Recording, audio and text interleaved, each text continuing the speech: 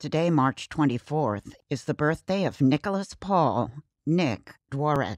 He should be 24, but died in 2018 at Parkland, just a few weeks before his 18th birthday. Handsome and charismatic with an infectious smile, Nick was a wonderful young man and a good student. An aspiring Olympic swimmer, he had recently committed to swim at University of Indianapolis.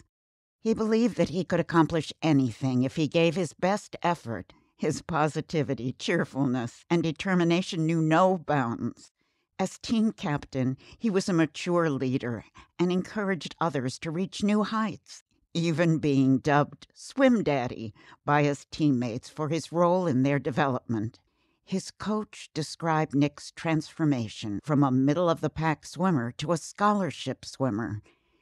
He just took his life in his hands and chiseled and molded his life. Nick's younger brother was also shot in the attack, but survived. His parents described the added difficulty of their loss.